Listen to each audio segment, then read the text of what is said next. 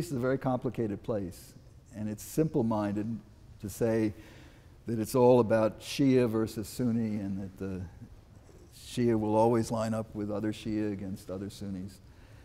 In truth, in 1991, I was with Secretary of State Baker on his first trip to the Middle East right after the Gulf War. This massive Shia rebellion had just started in southern Iraq.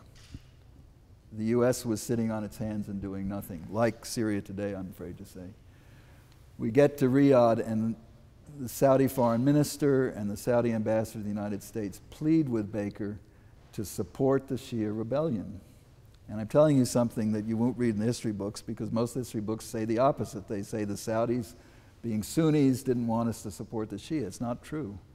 They said the most important thing is to get rid of Saddam Hussein. We're not afraid of these people. They said, for one thing, they're Arabs and not Persians. They fought loyally for Iraq for 8 years against the Persian Shia. They're not about to be governed from Tehran. Let's go fast forward to 2007. Maliki, who's still the Prime Minister of Iraq, and I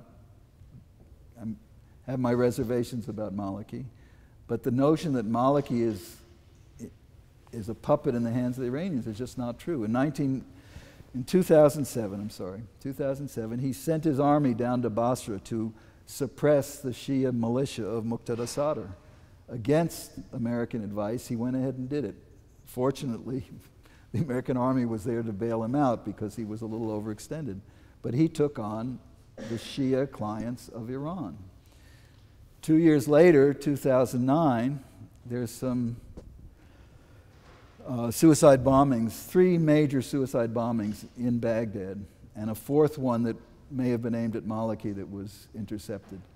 And Maliki accused former Saddam loyalists based in Damascus of being responsible for these bombings, and demanded that the Syrians hand them over. The Syrians refused. Maliki came to the US for help. 2009, the US was busy trying to improve relations with Bashar al-Assad. We said, we're not going to take sides in this argument between Iraq and Iran.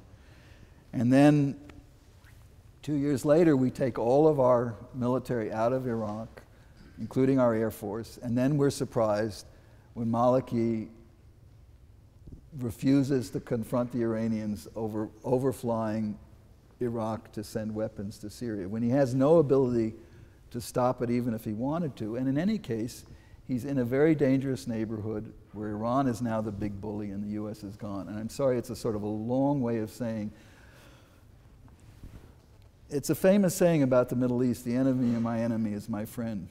There was a great historian of the Middle East, an Arab named Albert Hourani, who was a professor here at Oxford, who elaborated on that in a very intelligent way, basically saying, it's true, the enemy of my enemy is my friend, but you also have to understand the principal enemy at 9 o'clock in the morning isn't necessarily the principal enemy at 5 o'clock in the evening.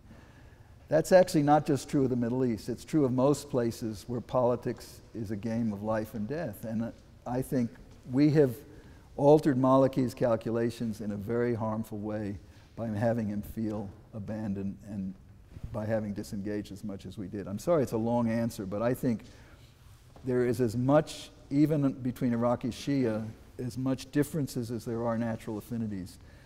And one of the reasons to be engaged with Iraq is to take advantage of the fact that Iraqis really do not want to be dictated to from Tehran. And if we assume that they do, we're making a fatal mistake.